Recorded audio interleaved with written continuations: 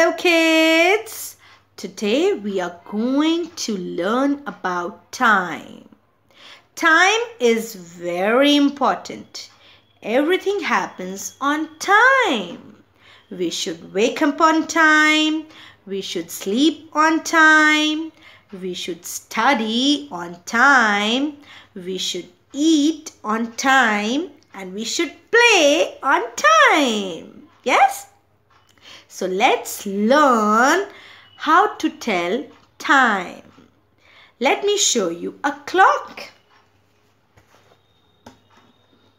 This is a clock. This is a clock. And this is a clock face. Yes, this is a clock face. It has numbers from 1 to 12. It has numbers from 1 to 12. 12 at the top, and it moves from left to right like this. And it is called clockwise direction from 12 to 1. Then 2, 3, 4, 5, 6, 7, 8, 9, 10, 11 and back to 12. Now let me show you the hands of the clock. Yes? Now we are going to talk about two main hands of the clock. Let's see the small hand first. This is the small hand and it is called an hour hand. It is called an hour hand. Yes, hour hand. Yes, and it is the smallest hand. It is going to tell you that the hour we are in. It is going to tell you the hour we are in. Let me show you the another one now. It is the minute hand. Yes, it is the longest hand. And this tells how many minutes are in the current hour showing. Okay? It will tell you that how many minutes are in the current hour showing. There are 24 hours in one day. There are 24 hours in one day.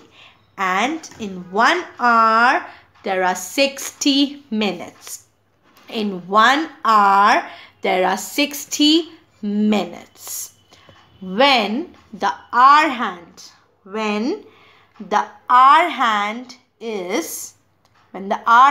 is on 2, then we would say the time is 2 o'clock.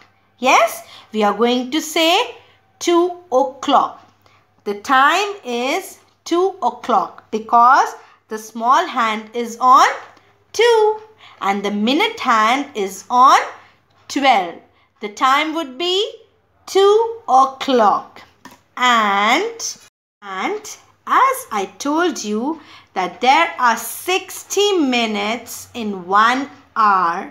So to move this hour hand to the next number, which is 3. To move this hour hand to the next number, which is 3, the minute hand has to complete the circle. Yes, the minute hand has to complete the circle. That means it has to rotate from 12. I'll show you how. From 12 to 1, then 2, 3, 4, 5, 6, 7, 8, 9, 10, 11 and back to 12.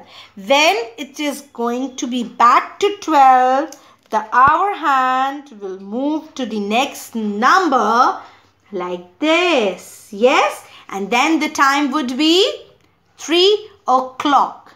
Yes, similarly Similarly, to move the hour hand from 3 to 4, the minute hand has to rotate again.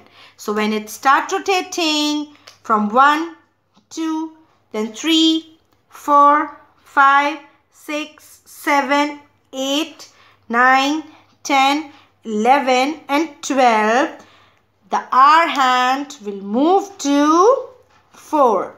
Then the time would be 4 o'clock. Yes, because the minute hand has completed a circle of 60 minutes. Yes, like this, when it again complete the hour hand will move to 5 and the time would be 5 o'clock. Yes, thank you.